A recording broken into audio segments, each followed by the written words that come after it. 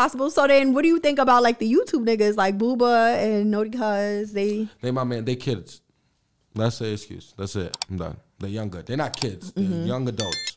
I'm a growing adult. Right. Because you was in one of the videos. Nah, I fuck with them. I fuck with their content. I have nothing against it. But I'm just saying, like, some of this shit, I do feel like it's corny. I don't.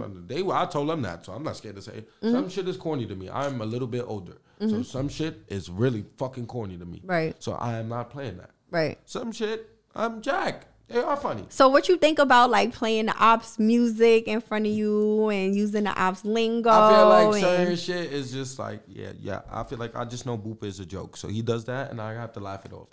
I may rough him up to let him know like, yo, this is what I could do. But in all reality, bro, who do I look like bullying Boopa?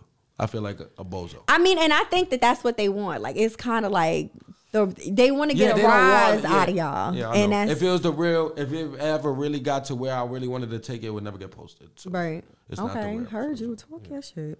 All right. What's up, y'all? It's your girl, Brianna Imani, and the clip may be done, but there's still more to come. So make sure you like, comment, and subscribe.